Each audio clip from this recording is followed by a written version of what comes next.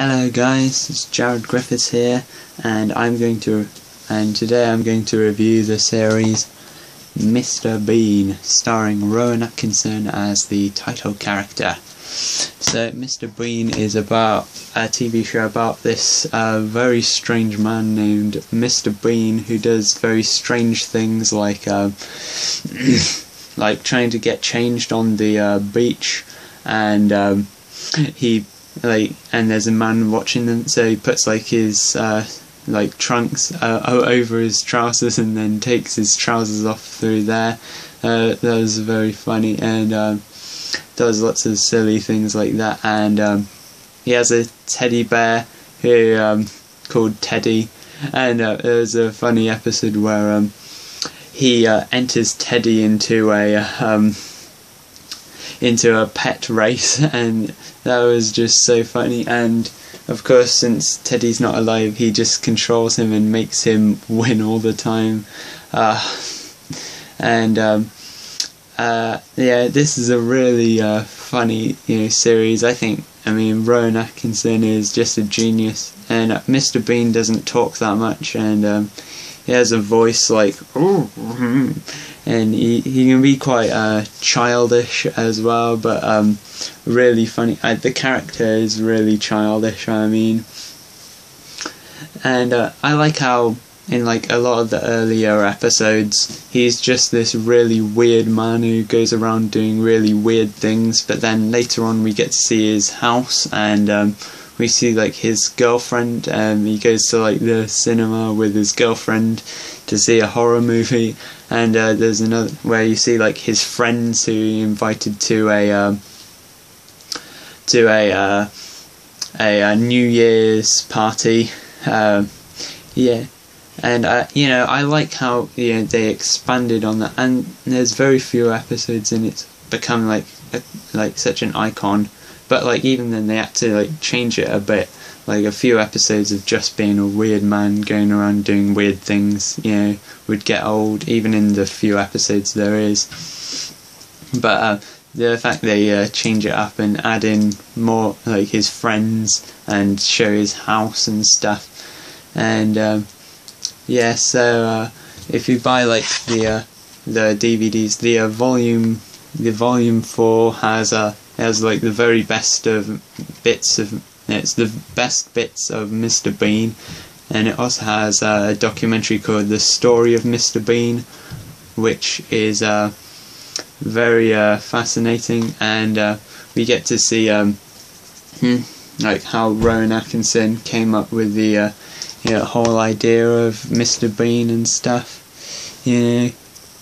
and how he was inspired, and the Mr. Bean character was very much inspired by the French character named Monsieur Hulot, played by the French comedian Jacques Tati, who plays him in all his films except for all the films he directed except for Jour de Fête and Parade.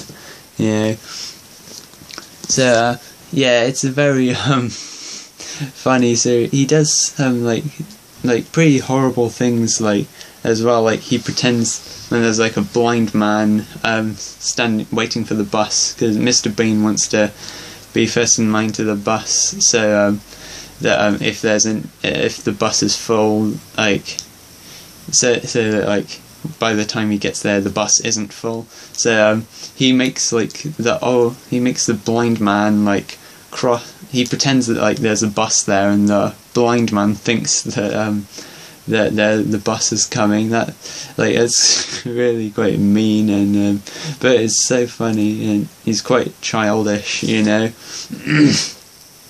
it's over 20 years old, and I mean it's still so funny, and yeah. And I'm really looking forward to Rowan Atkinson's new Johnny English film, the Johnny English Reborn. I've reviewed both those films. I love the Johnny English films. I think Rowan Atkinson is just such a comedy genius, and I love the Mr. Bean films as well, like Bean, the Ultimate Disaster movie about him going to America and with the painting, and the other one, Mr. Bean's Holiday, about him going to France, going to Cannes Film Festival, you know. But overall, yeah, it's like something that like a baby would laugh. Mr. Bean is something that like a baby would laugh at, but like an 80-year-old would laugh at. Like, you know, when you grow up, you know, you understand why Mr. Bean is doing these weird things, and you know, we'd probably do these really weird things if we weren't so self-conscious, if we weren't so embarrassed about looking silly.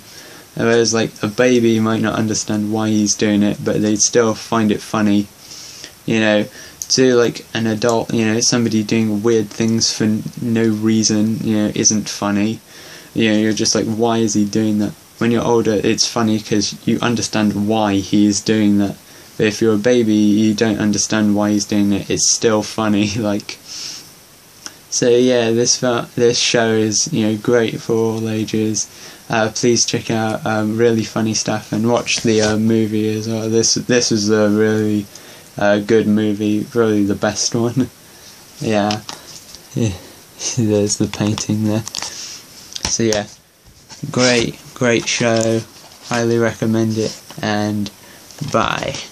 Oh, and also they made a cartoon series of it, which went on for much longer than the live action series. That's pretty good as well, and it has an episode of the animated series on here as a bonus. But yeah, check those out, and the movies, and bye.